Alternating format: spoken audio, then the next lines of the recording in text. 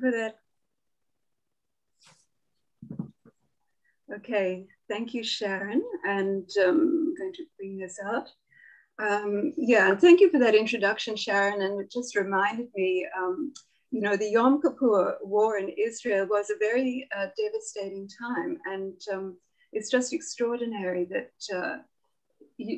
that whole theme of atonement just came so much to the fore at that time. And I think every time Yom Kippur comes around, we're all a little bit tense. Could that ever happen again? So thank the Lord, we passed Yom Kippur is over for another year. But it is, so Yom Kippur, the Day of Atonement, is the culminating point of the 10 days of awe that we talked about last week. And the Bible describes it as the Sabbath of Sabbaths, Shabbat, Shabbaton. And we can understand Yom Kippur is like the Holy of Holies of Jewish time. It's the most solemn day of their year. And on it is played out the great drama of reckoning, accountability, making amends, and ultimately the hope of experiencing forgiveness and reconciliation. Now, it is described in Leviticus as a day to afflict the soul. So what does that mean? Well, it's usually understood that the people of Israel should lay aside all their usual activities and work, and they should fast and pray. And in Israel itself, all local radio, television broadcasts, all fall silent. Public transport is halted, people don't get in their cars, and Israeli airspace is closed to all flights. And if you've been in Israel for Yom Kippur, it is an amazing thing to see the streets silent and just full of people walking, families together on their way to synagogue, enjoying the day. But I did listen to the news tonight, and something very sad in Israel in this past Yom Kippur, a 12-year-old boy was hit by a car and died. So that was something very, very tragic. And all the paramedics are out in full force on this day because of the possibility of accidents. I also heard that on a brighter note, 8 babies were delivered today. So that was good. Okay, so most people, though, are going to be crowding into the synagogues. And over the centuries, Yom Kippur has evolved into a full day of communal worship services.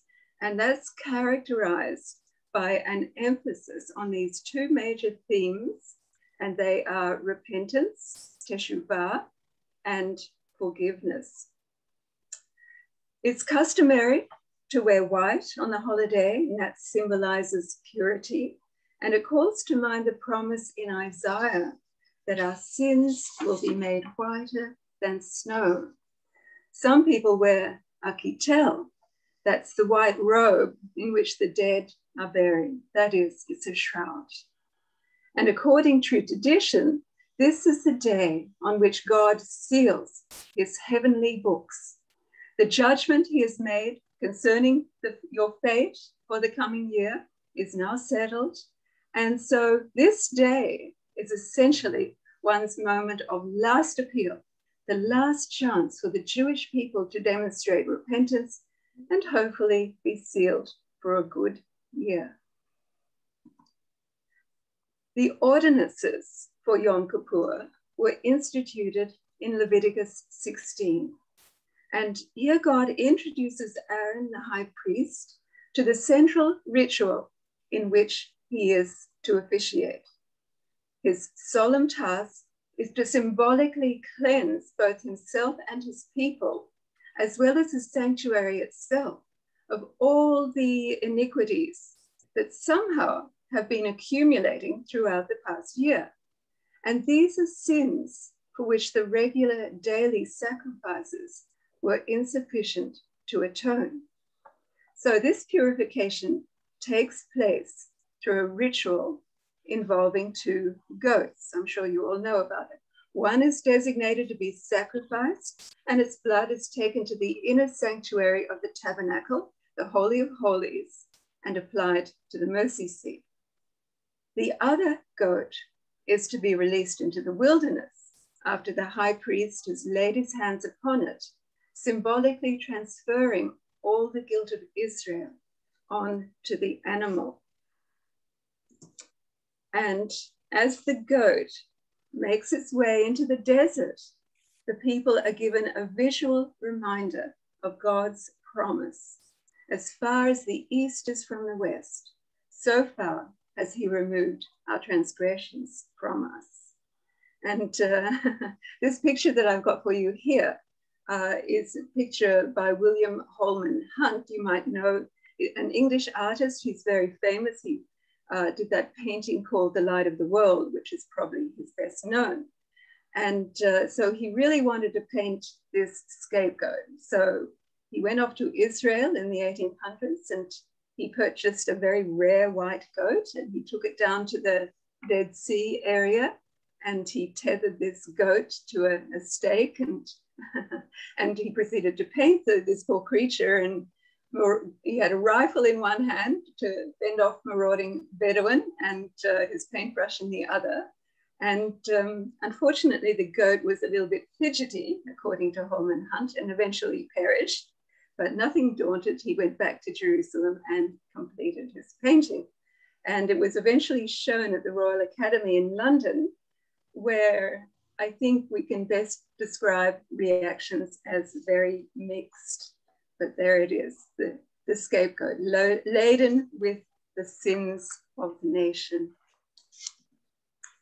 So what takes place during the synagogue services? Well, of course, we don't have the temple anymore. So this is something that the Jewish people have evolved to, as best they can, fulfill the requirements of the Day of Atonement. So what we have here is a collective remembering of this ancient Israelite ritual of release. And liturgical prayer is standing in for the centralized priestly ceremonies.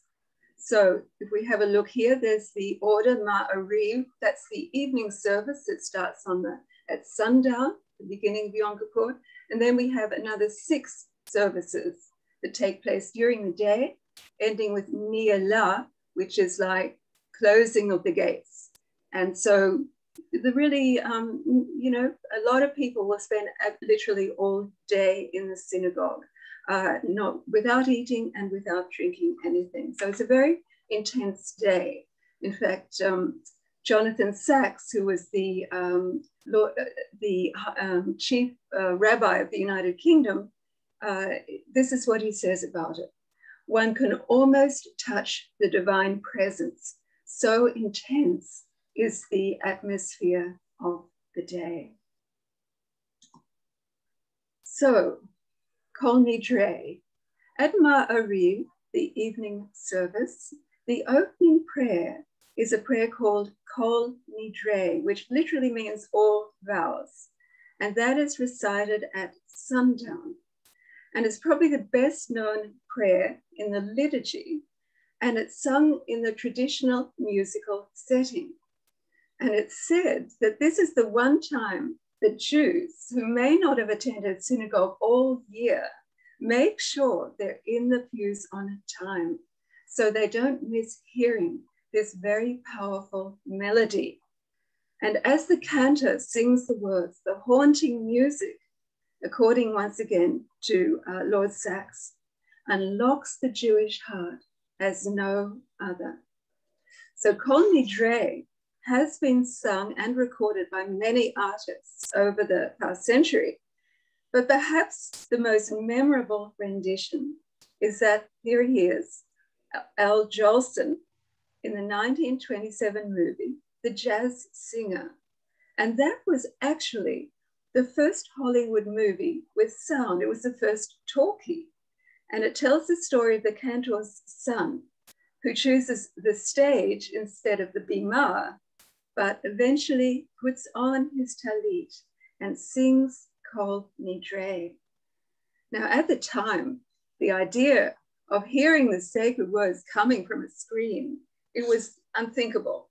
So it's clearly ushering in a very new era.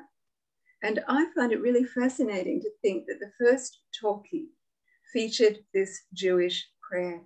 Once again, the Jewish people are out ahead of us. So I think it has a special significance, and I'd be interested to hear your thoughts on that as well. But the music is sublime, but what about the words for Kol Nidre? The music is beautiful, but the words are prosaic. In fact, it isn't really a prayer at all, but a statement that would not be out of place in a legal office. Kol Nidre means all vows, and it's a formula that deals with vows, promise, all sorts of verbal commitments that we commonly make in the course of the year. And what it does is nullify the binding nature of such promises in advance. Here's the statement here. All vows absolved, remitted, cancelled, declared null. Okay, so it's very, very complete. Now, Jews have been the target of criticism.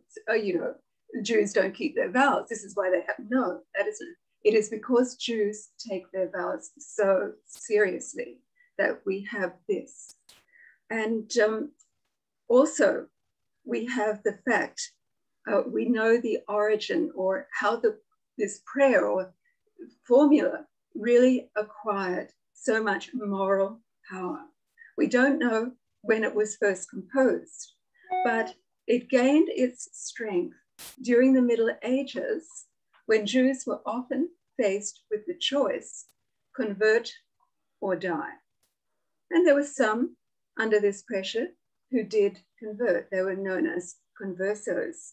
And it happened in Spain and Portugal in the 15th century, but it happened in many other times and places.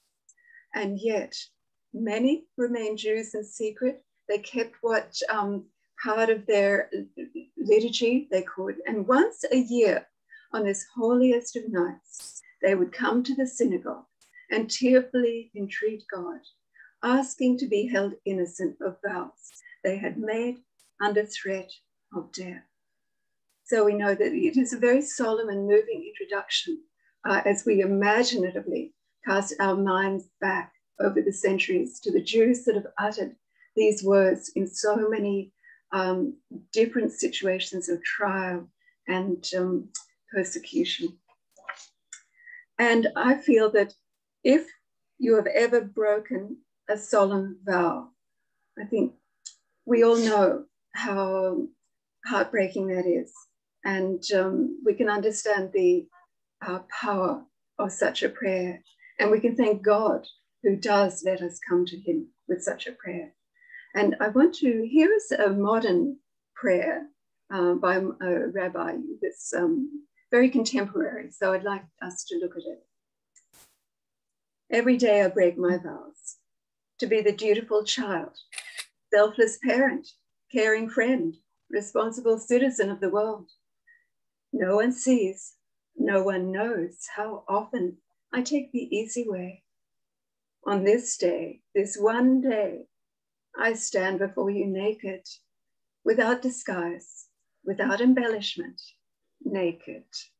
I implore you, let me try again. Okay, so moving on to the next day. And we have here, I'm not going to read through all this. This is vidui. Now, that means confession. And it's a unique aspect of the liturgy. And in these prayers, I've just shown you the first part of it. The community, all the worshippers, they recite an alphabet of different transgressions which have been committed from A to Z, or, of course, from Aleph to Tav, the first and last letters of the Hebrew alphabet. And when reciting all these sins, they traditionally beat just gently on their breast or on their heart in this act of self-remonstration. Now, if we have a look they're asking for duress, hard-heartedness, inadvertently, utterance of the lips, immorality, knowledge, deceit, speech. You can see that this is just the first part. This is just Aleph. Okay, so they go through Aleph to Tav, and they literally try and list every possible sin that they can commit. Now, and when we go through it, I'm not going to go through it, but the vast majority of sins, which you can probably see, they involve mistreatment of other people, most of them by offensive speech, scoffing, slander, gossip, talebearing, swearing falsely, to name a few. And these all come into the category of sin known as lashon hara, which literally means the evil tongue. And that is considered a very serious sin in Judaism. In fact, the rabbis consider that sin, lashon hara, that was the cause for the destruction of the Second Temple. But there is one sin that is not enumerated, and we'll talk about that a little bit later. So let's go on to an R. We have the Musaf service and Piyutim. Can you remember that? It's like poetry, but Piyutim. This is the liturgical poetry. So many liturgical hymns composed for this season. And this is probably the best known one. And it's by Yehuda Halevi, who was the 12th century poet who lived in Muslim Spain. And it's called O Sleeper, Awake. So this is just the first two stanzas. So let's have a look at it and see how it might relate to the themes of Yom Kippur. O sleeper, wake, arise, delusive follies shun. Keep from the ways of men and raise thine eyes to the exalted one. Hasten as haste the starry orbs of gold to serve the rock of old. O sleeper, rise and call upon thy God. Behold the firmament his hands have wrought on high. See how his mighty arms uphold the tent of his ethereal sky, and mark the host of stars that heaven reveals, his graven rings and seals. Tremble before his majesty and hope for his salvation still, lest when for thee the gates of fortune ope, false pride thy spirit fill. O sleeper, rise and call upon thy God. So what biblical book are you reminded by the title of the poem? Did you think of the story of Jonah? That's read, and the story of Jonah is actually read each year on Yom Kippur since early times. And you know in the story of Jonah how the stormy ocean waters were breaking upon the ship the prophet had embarked upon in his flight from God. And when he was sleeping in the lower deck of the ship, the captain came and woke him up with these words, "Why are you slumbering? Get up and call upon your God." And so that's the theme of the poem. And the poem is trying to position the reader in the same situation as the prophet Jonah. He was a sinner hiding from God, sleeping when he should have been praying. And so just as Jonah had the choice to repent or face disaster, so too the listener to the poem is called urged to wake up or else face an unfortunate judgment. So why is the story of Jonah particularly read at this time? So the rabbis have given several answers. First of all, it reminds us of God's infinite mercy. Okay, if God could forgive Nineveh, then of course God can forgive the Jewish people. And the people of Nineveh themselves are a paradigm of repentance, a model for the Jewish people as they struggle through the day. It serves to reinforce the idea that the entire world and all its natural forces are in God's hands. The wind, the plant, the sea, the great fish, they're all vehicles of his redemptive purposes. And God's providence extends to and also includes the Gentile nations.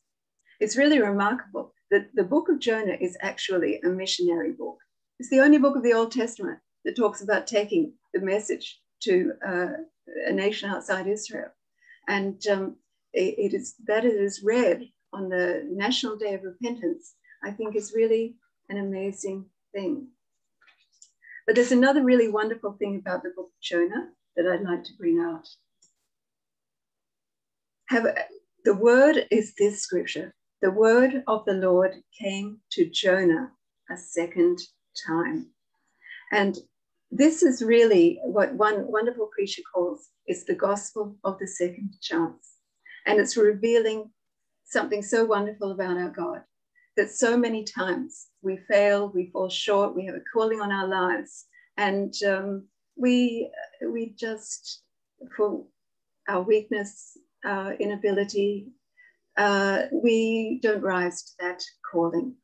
But God comes to us, and he once again graciously opens a way for us to fulfill that calling. And it was not just Jonah. It was, if we look in the Old Testament or the New Testament, we can think of Moses breaking the tablets of the law. We can think of Jacob fleeing from Esau. We can think of David, his great sin.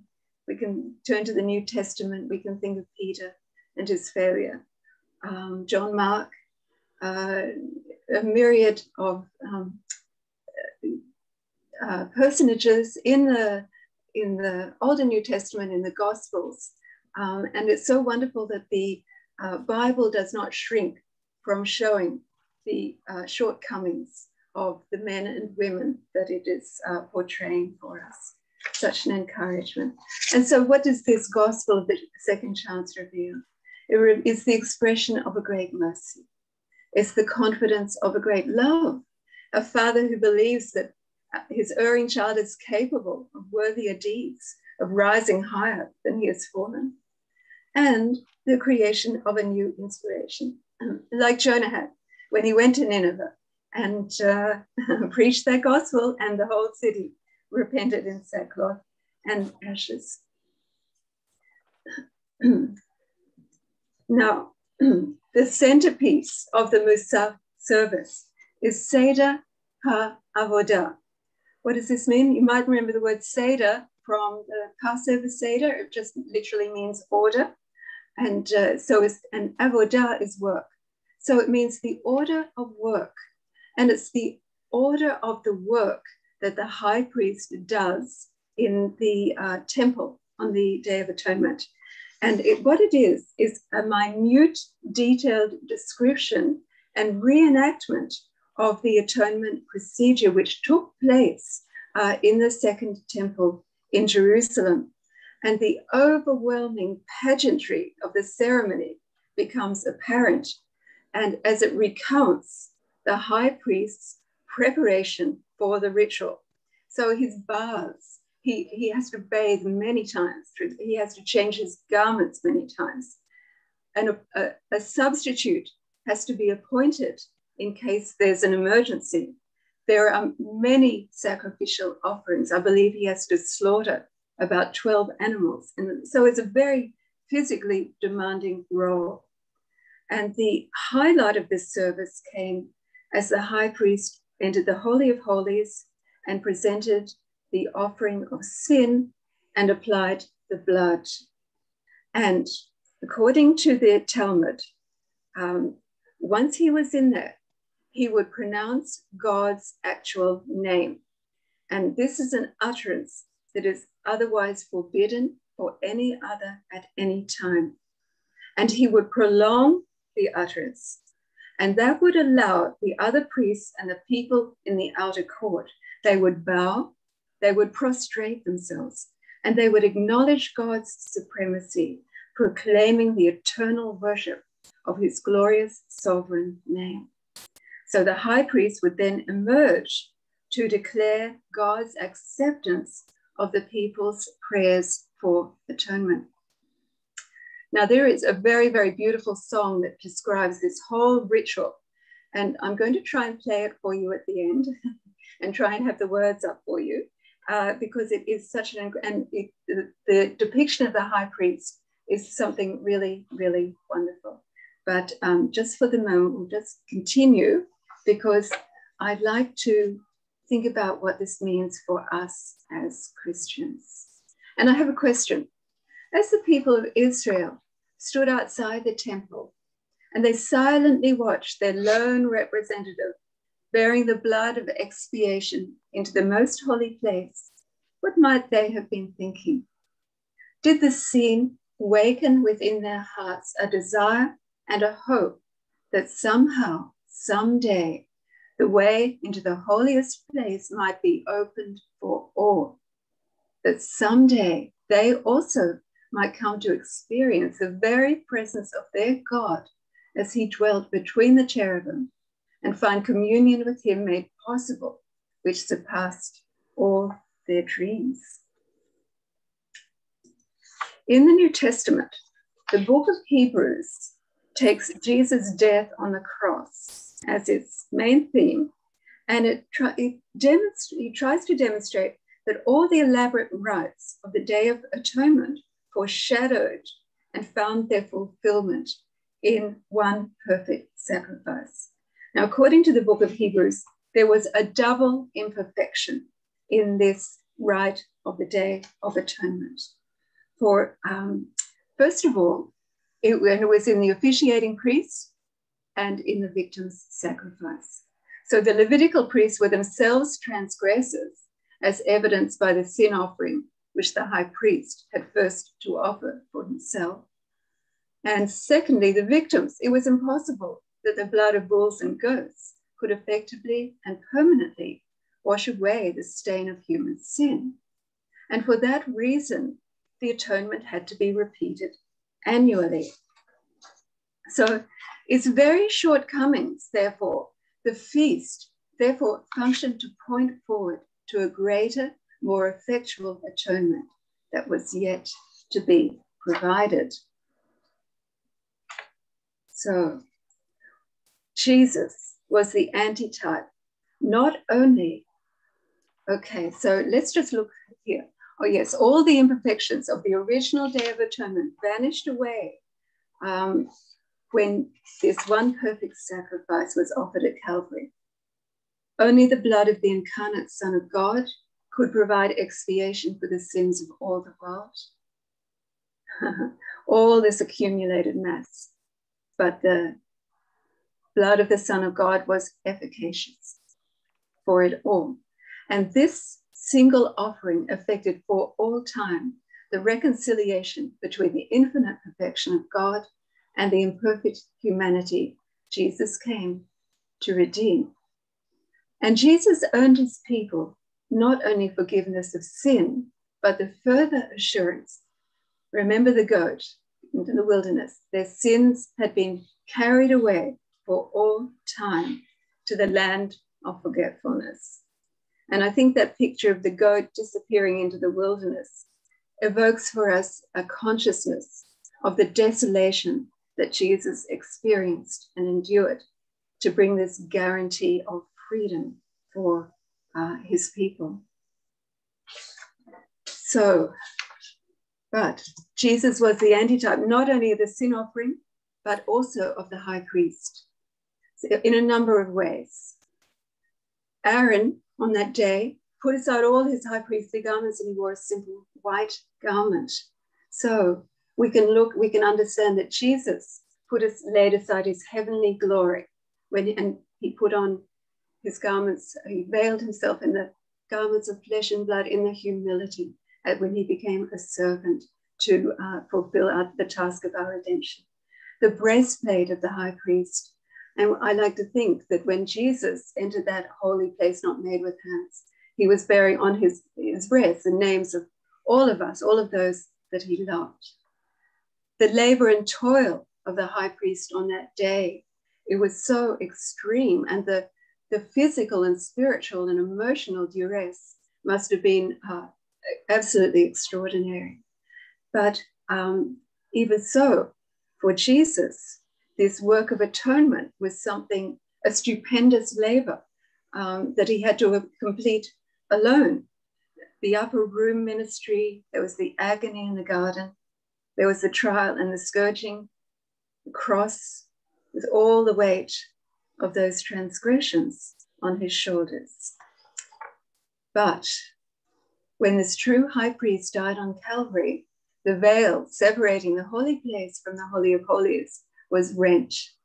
And the way was now open for all to come to God and commune with him between the wings of the angels and experience that joy, fellowship with God, and to receive the heavenly benefits Jesus came to bestow. In John chapter 20, there's a very moving visual symbol of this sacrifice. Mary stood outside the tomb weeping. As she wept, she bent over to look into the tomb and saw two angels in white, seated where Jesus' body had lain, one at the head and the other at the foot. You can see the angel here and there. And it's an image of the mercy seat of the Ark of the Covenant, where Jesus made atonement for all and fulfilled the sublime purpose of the feast of Yom Kippur. And we know that a wonderful day will come when the spirit of grace and supplication will be poured out on the people of Israel as a nation, and they will look on the one that they have pierced, and they will mourn. And that will be Israel's great national day of atonement, when not only will the people be pardoned, cleansed, and reconciled, but the land itself will be purged from defilement.